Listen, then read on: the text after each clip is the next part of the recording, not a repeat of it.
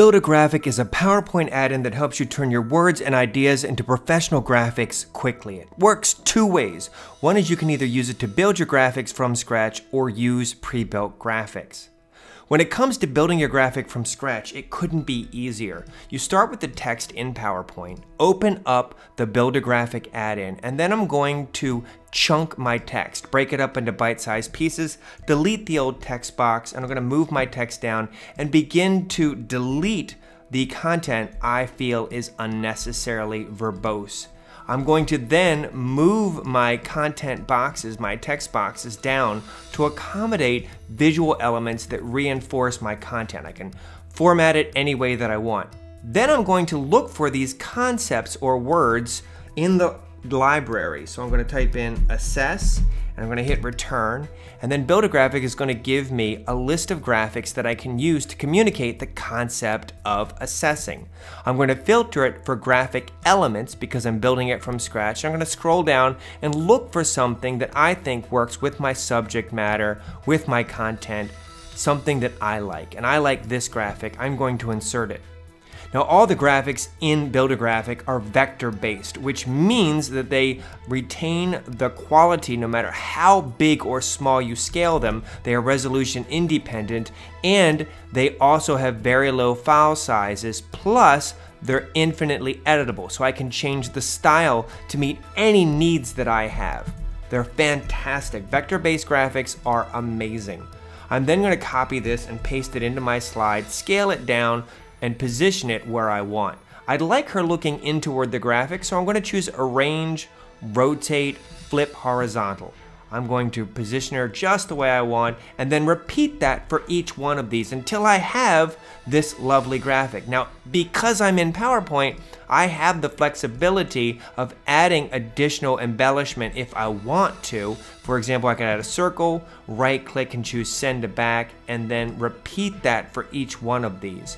If I want to show that it is a process, I can go ahead and click the arrow. I can add an arrow graphic, format it any way that I want, and then repeat that for each one of these. And suddenly, I have a professional graphic in minutes. I can format that graphic, I can change the background, I can drop it into a PowerPoint slide, I can export it into Google Slides or any other software, Adobe Illustrator. Because these graphics are vector, you can copy and paste or export them depending upon the software you're going into. There really are no limits. I can use this technique to create powerful day in the life of graphics, but that's not my limit. I can use a kit of parts for road graphics or different types of graphics. I can use this kit of parts to make my road metaphor graphics.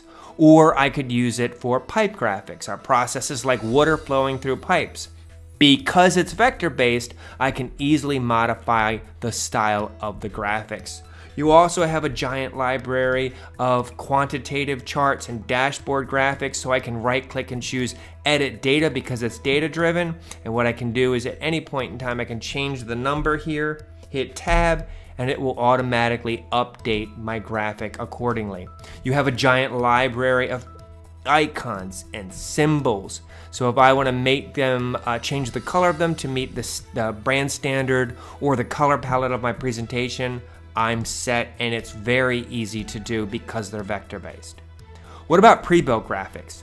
Well, it's even easier. So with a pre-built graphic, I'm going to start with my content, same content.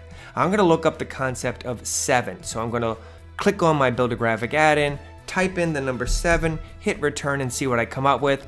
Under the filter, I'm going to choose pre-built graphics, and then you're going to scroll down and find whatever you'd like. Now, someone says, well, there's a lot of graphics from which to choose. Yes, there are. I want your options to be almost limitless. The library's always growing, so the question becomes, well, which one do you choose? And my answer is, you choose whatever you think is best for you. It's going to be, no matter what you choose, something that is better than just a sea of text. So I picked this graphic, and now all I have to do is type or copy and paste the content from the previous slide into my new graphic. So right here, this is step number 1. I'm going to say assess, and then what I would do is I would continue to type it in and format the graphic until it's something that I want. And then if I want to, I could drop that graphic into a PowerPoint presentation or export it or save it as something that I can use in any other piece of software.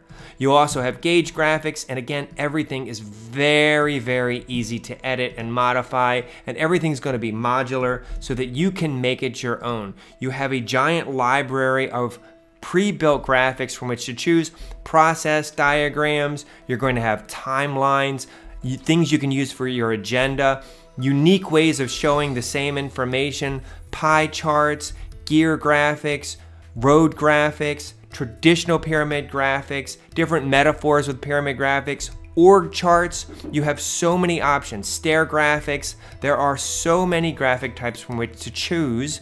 You have tree or growth graphics. You're going to have traversing difficult planes, anatomical graphics, puzzle graphics, transition graphics, maps that are completely editable, graphics when you have a lot of content. What do you do when you have a lot of content in words? You can still make it professional if you have a library of assets that you can pull from to make it your own and make it stand out.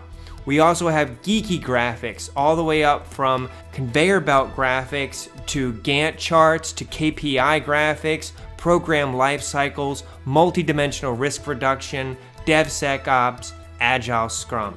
The library is constantly growing. Build a Graphic, again, is a PowerPoint add-in that helps you turn your words and ideas into professional graphics quickly, and you can export your graphics and put them into almost any software.